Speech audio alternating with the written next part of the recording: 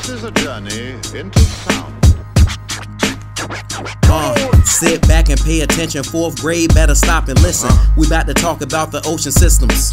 Oceans cover most of the world that we love to live in, and they give support to many different organisms. But if you go a little deeper, you'll be really happy. You'll find mountains and volcanoes and a lot of valleys. You'll find canyons and trenches and plains. On the ocean floor, you will surely be amazed. The continental shelf is the edge of the continent.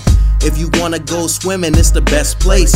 It's immersed in shallow water, you can catch waves, and it goes from the shoreline to the shelf break. Next up is the continental slope. It goes from the shelf down to the ocean floor. A sharp decline, so you better not slip. It's deeper than the shelf, it's an underwater cliff. Ocean floor, let's take a trip to the ocean floor.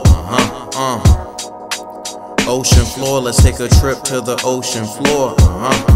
Continental shelf, continental slope, continental rise underwater, here we go. Abyssal plain to the ocean trench, it's the ocean floor, and you already know. I build up a sediments on the sea floor, it's the continental rise, now I gotta tell you more. A low relief zone where deposits stay between the continental slope and the abyssal plain.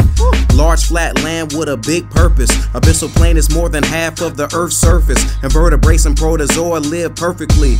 Has high levels of biodiversity.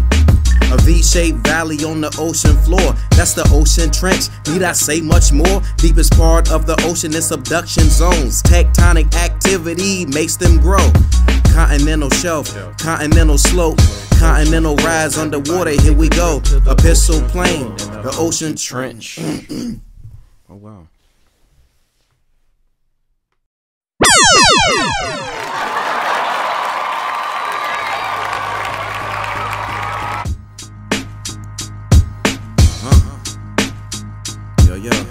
This is a journey into sound.